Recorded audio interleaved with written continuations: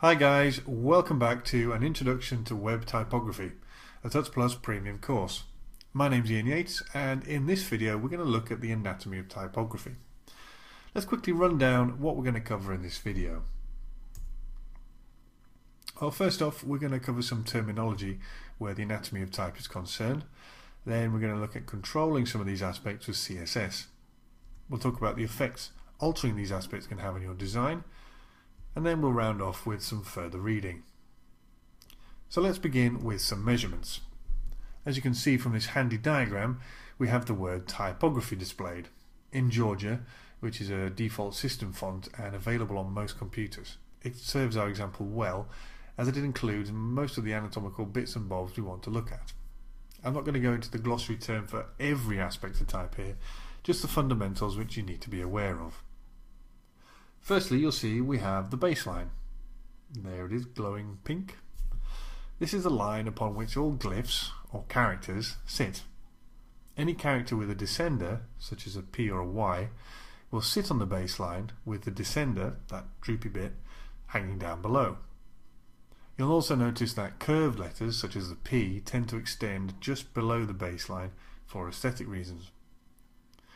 Next we have what's known as the X height, which is the measurement between the baseline and the top of small lowercase letters such as, well, X. That's the reasoning behind the name. Characters with ascenders, such as the letter H, rise out above the X height. Again, you'll notice where a character is rounded at the top, its shoulder sticks out above the X height. Then we have the cap line, which marks the height of the uppercase letters, but not necessarily the uppermost reaches of the font. That prize goes to the ascent line, which marks the furthest possible distance between the baseline and the top of the glyphs. Conversely, there's also the descent line, which serves an equal purpose at the bottom.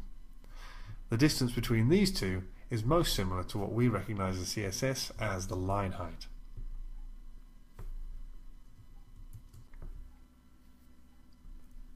Let's quickly have a look at how we can alter the line height in an HTML document using CSS. Here we have a simple HTML document which you'll find in the source files accompanying the video. It has a heading and some paragraphs. Again, we're using Georgia because it's available on most systems. You'll notice the heading has a background, and that's just going to serve to illustrate the line height changing as I alter the value. Now let's just open it up in a code editor. I'm using Coda, but that's entirely up to you to use whichever code editor you're most comfortable with. And here in the HTML you'll notice in our body we have the heading and a couple of paragraphs, and then within our head itself we have the style tags, and within the style tags we're going to be editing the CSS. Now by default any given textual element within CSS has a line height equal to its font size. Therefore, by giving our heading a font size of 48 pixels, we've also therefore given it a line height of 48 pixels. Now I can alter that to give it more spacing quite simply like so. I use the line height rule and I define whatever line height I deem necessary. So I'll save that, refresh the page like so, and you'll see the line height has increased significantly. This is more clearly illustrated with paragraphs. Here we have a font size of 16, which is excellent for reading and the default size set in most browsers. You can see at 16 pixels line height, however, legibility isn't great. So let's improve that by bumping the line height up to 24 pixels. Just as we did with the heading, we go to our P element and we add a line height rule and make it 24 pixels. Save, refresh, and you'll see that's greatly improved.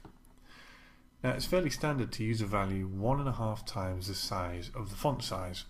We'll talk more on relative measurements and the baseline in a later video. As a good rule of thumb, you should always make sure the leading or line height is greater than the horizontal spacing between the words, or the tracking. This directs the reader's eye along the text, rather than jumping the gap and allowing them to read downwards across the lines. If I just exaggerate the line spacing here, the line height, sorry, you'll see what I mean.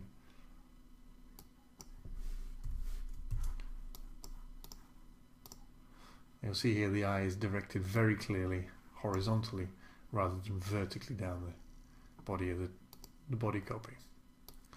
I'll just remove that and make that back to 24 as it was.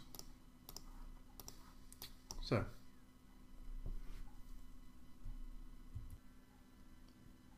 another measurement worth talking about is the measure itself. Yes, you understood that correctly. The measure is the width of a body of text. This is our measure here. Now this is something which should be taken into account as it can seriously influence the readability of content. The copy in our example document is set at 90% of the browser's width, which you can see here. And you'll see that we have huge lengths of text. Now these are uncomfortable for reading because we have to move our heads left and right or strain our eyes. Now that probably sounds lazy, but it's a fact. We're more comfortable reading narrower bodies of text. So let's change that. Let's just alter the width to something more manageable, like 450 pixels. There we go. Now a good basis to work from is that a line of text should be around 2 to 3 alphabets long, or 52 to 78 characters, and that includes spaces. Our measure was too long, so we needed to either split it into columns or shrink the wrapper, as we have done. 66 characters is considered ideal, but if you're working with multiple columns, this should be reduced slightly.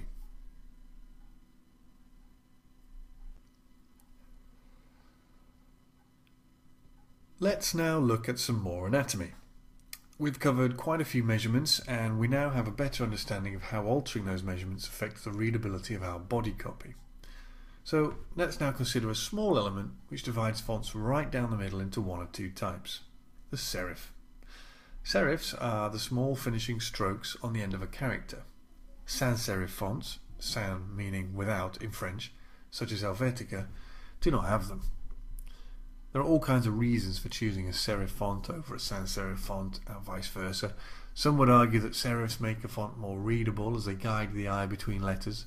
Others would say that sans serif fonts are actually more readable because they're less cluttered, which is why children's books often use sans serif. Serifs are certainly decorative, but that means at small font sizes they can look confusing. Anyway, these are decisions you'll have to make for yourself. We have just a couple of things left to talk about regarding anatomy, one of which is kerning. Kerns are the overlaps experienced when certain characters encroach on another character's space. In print, when a default kerning isn't quite what you're looking for, this is dealt with by typesetting each individual character and altering its kerning to create a balanced feel between letters. Take a look at the example. Notice the way that with default kerning, the top of the F encroaches on the dot of the I. Greater letter spacing would help, but with CSS it would be applied equally across all the letters, and it's inadvisable to alter a lowercase letter spacing with CSS anyway. The alternative is to use ligatures, but that's the last glossary term I'll be throwing at you for now. Ligatures are specially designed combinations of certain letters which ordinarily don't sit well next to each other. Take our FI combination for example. Here's the ligature version. This is all well and good for print, but to use this on the web you'd currently need to use the Unicode character, in this case this, which is impractical when dealing with large amounts of text.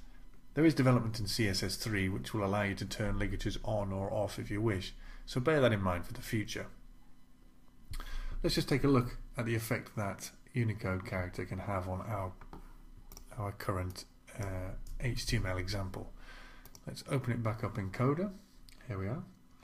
And on our heading here, you'll find that we do have neatly within our definite typography heading. That's the only word I could think of with an FI. There's our FI. Let's replace that now with the Unicode character. So we'll save that, bring it back in Chrome, and keep an eye on it.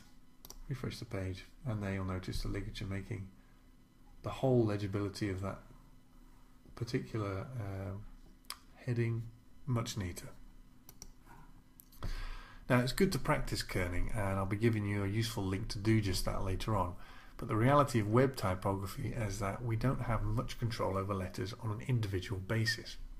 The flexible nature of the web, different browsers, different resolutions, different user settings, and the fact that typographic tools for the web are still very young means that the screen is a very different place to the desktop.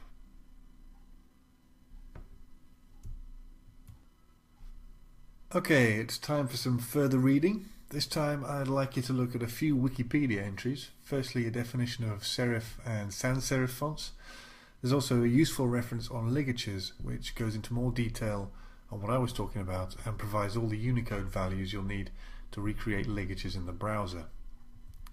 Then go and check out Kern Me if you have 5 or 10 minutes to spare. It's a game which allows you to alter the kerning of several example words. Do so as correctly as you can and see how your efforts compare to those of a professional typesetter. Lastly, Typography Deconstructed is an online reference with every possible glossary term you could ever need to know about letter forms and typography. Now, a little assignment. I'd like you to play with the HTML source file provided with this video. Change the CSS as I was doing earlier in the example and see how you can influence the legibility of the copy. Next time on An Introduction to Web Typography, we're going to look at the technicalities of using fonts on the web. My name's Ian Yates, and from all of us here at Tuts Plus, thanks for watching.